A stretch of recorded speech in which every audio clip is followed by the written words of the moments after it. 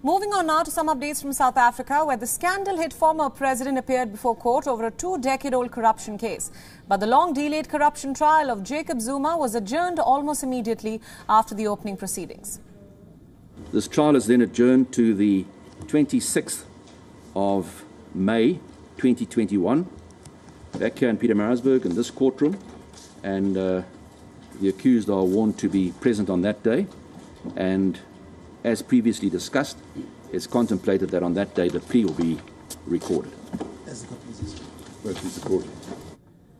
The corruption trial has now been postponed to May 26th, and the case has been postponed numerous times before as well. Zuma has previously described the trial as a political witch hunt, but his successor, Cyril Ramaphosa, has vowed to root out corruption in the country. The embattled former president was forced to resign 3 years ago in the face of multiple corruption scandals. The former South African president faces 16 charges of fraud, graft and racketeering related to a 1999 arms purchase. The arms purchase includes fighter jets, patrol boats and military gear from 5 European arms firms for more than $5 billion at the time.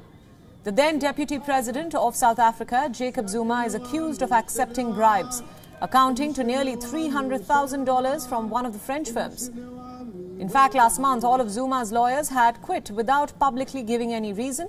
Observers speculated that the surprise step could be employed to seek yet another postponement of his hearing. For now, Zuma's repeated refusal to testify has led to a judicial stalemate. But he has been named directly or indirectly by more than 30 witnesses before the anti-corruption panel. Our correspondent Calden Ongmu gets us more details in this next report from Johannesburg. Take a look.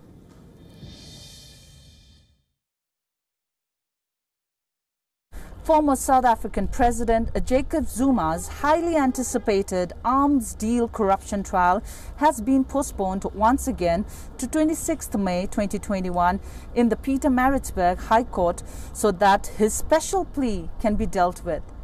Zuma and his team has sought recusal of advocate Billy Downer, SC, who is representing the state.